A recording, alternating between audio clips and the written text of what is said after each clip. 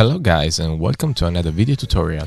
Today I'm going to show you how to install the Magwell Cloud system.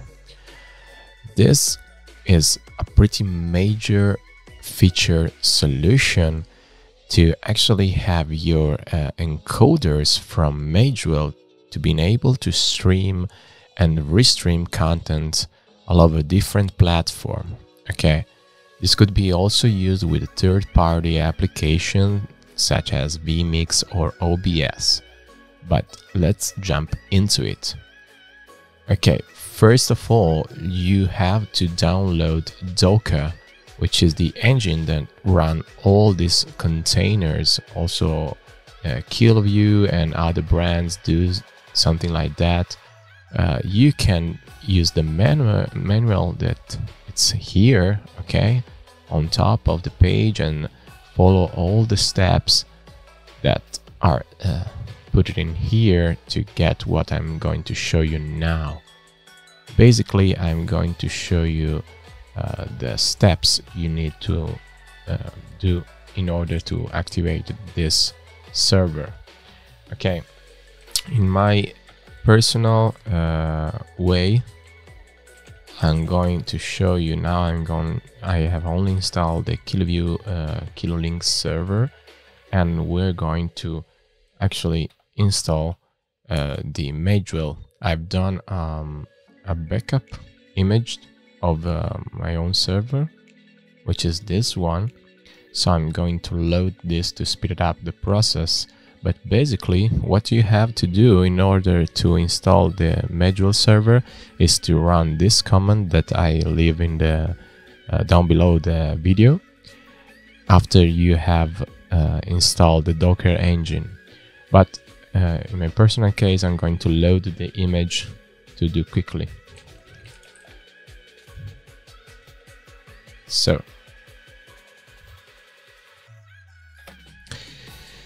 I'm just have saved this one because I have all my credentials and my link are set up. But you basically have to do this simple command. You have to copy this, then paste it in here, and then there will be a pull from the Docker Hub service to install the server. Now, you see here is installed. We can check it out with Docker PS. And as you can see now, the Magwell SC Cloud is running. How to enter to the page? Okay. You have to type the IP address of your own server and then column 80, which is the port on which the GUI sets. Okay, as you can see here, we have to prompt the user and the password. For the first time you log in, the username will be admin with capital A and the password is the same. Okay, we're now signing it into the interface. As you can see, many things could be done. Now let's presume we want to install an hardware from Magwell. I have the Ultra Encode SDI, my specific case, as you can see here, and then I'll go and do the general, and then here there's the cloud option. So I'm gonna have to go into the security tab here into the Magwell Cloud, copy this invitation code. Okay, going into here, do the register and put the IP address of my own server, then click save. Okay, take a while, says register, and then as you can see here, register status waiting. So we go back to the Magwell Cloud, and you see here in pending approval we have a device. Of course, we can accept or reject. In our case, we accept. Okay, Now you can see I've registered my devices here. In fact, it says accepted now. Okay, now what we can do with this is really cool, because as you know, this hardware, for example, is able only to stream one encoding protocol at a time, up to 6 destination. But the Magwell Cloud actually allows us to send one signal through the cloud and then restream in different encoding flavors with a stream conversion. Okay. In my specific case, I also use this with vMix and not with the encoder, but I'll let you see what I mean in a second. Okay, let's add, for example, a SRT listener and call ultra encode. Okay, and let's choose for the port. We have something saved here. I remember, yes, this is the port I was using to stream it, but the IP address is wrong. Let's change it. Okay, we are using port 1500 for to stream SRT onto the cloud. So we put the same port here and we press add. Okay, now is going to listen the SRT flows onto that port. Okay, if we enable this, which actually the ultra encode now is going to receive the full screen of vMix in this specific case. We're gonna tap it out here and start the streaming. We can see here on the cloud, yeah, we got a receiving signal. Okay, we got a receiving signal, but then we want maybe this to be restreamed somewhere else. Let's try, for example, to get this signal back to vMix in SRT. Okay, we have the output section here. We can press add and maybe another SRT listener as an output, and I'll type vMix return SRT. Okay, which is a different port this time, maybe 1600, for example. Press OK, and then we can add an input in vMix. My specific case, I'm gonna have on the caller side, on the port 1600, on the IP address of the server, press OK. And as you can see, now I'm receiving back the same signal I sending from the encode. Okay, so the encoder gets push the signal to the cloud, and then the cloud can actually restream in different flavor. As you can see, you can also choose RTMP, for example. I'm gonna show you. If I press RTMP, for example, I'm gonna have Facebook Live. Okay, I'm gonna choose RTMPS and open my Facebook page. I'm gonna copy some data, the URL server, for example. Okay, I'm gonna paste it in here, and then I'm gonna copy my streaming key and paste it in here. Once I press OK, you can see that now it's going to transmit on Facebook either.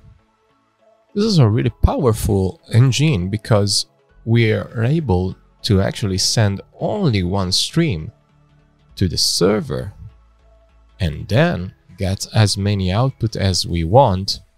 Okay, here on top you can see how many devices you can put. You can put up to 20 devices right now. You can have up to 40 SRT outputs right now on the SRT relay server that now I'm going to show you how it works, and then up to 20 stream conversion settings. That's pretty crazy, huh? But what's more than this? We can actually do something crazier. We can have an SRT relay server. This is great because SRT is basically a point-to-point solution. So we shall use one ending on listener and the other on caller, or maybe with a rendezvous, which is not that common, but we can send the signal from one location to another. With the SRT relay server, the server from Magewell actually acts as a gateway. What does it mean? It means that actually you can send an SRT feed and get that SRT feed on different decoding solution at the same time. I'm gonna let you show this within vMix because I want to show you that this server could be used also with third-party applications such as vMix, for example. Okay, so we're gonna stop this and gonna stop the stream conversion from here, and I'll let you see how cool is it that you can use it with vMix. For example, I'm actually add some other stream conversion option with vMix, and I'm gonna enable it. Okay, this I've set up an RTMP on the Facebook page and SRT return as before, as I did on the Ultra Encode SDI, but this time we're gonna use vMix to stream into it. Okay, as you can see here in the SRT, I've actually put same port here is 20,000 here and 20,000 here, so I can start the SRT, and as you can see, the SRT is going to come back on the port 20,001, as you can see here, and also to Facebook. That's crazy. I mean, you can use vMix and use the Magwell Cloud to basically have your RESTREAM option totally for free. This is incredible, guys. Okay, you can have, of course, as many outputs as you want in here. You might have, for example, streaming to Facebook, YouTube, Twitch at the same time. It actually works as RESTREAM does, and is free. That's really great stuff. Okay, I'll let you see now the SRT relay server, which is something different. For example, I've set up here on vMix another SRT output on the port 8000. Let you see here in the SRT relay server, you have the settings, you have the ports on which the server will listen to it, the upload domain and the play domain. As you can see here, it basically uses the stream ID to identify what is the stream. And that's great because actually, as far as you use a VPS server, all the ports should be opened and you have no problem on port forwarding. So the server will listen into one specific port, and then you have a stream ID that identifies your streaming server. In my special view here, I'm gonna show you in vMix. I'm setting up the second output with a stream ID of live 1. Okay, so this is the first one I'm using it. Okay, if I enable it, as you can see, the SRT relay server actually got the connection from vMix, and then is going to return me back the SRT here, because onto this SRT I'm actually put it as a play. Okay, that's crazy, no? That's crazy good. This is not the same, but it should be like this. Okay, so I'm receiving back from the SRT relay server, but this is crazy because you can also have different application getting the same SRT feed. As you can see now, I'm open OBS and the signal is going to be split in two. So I actually have the return SRT to vMix and to OBS also.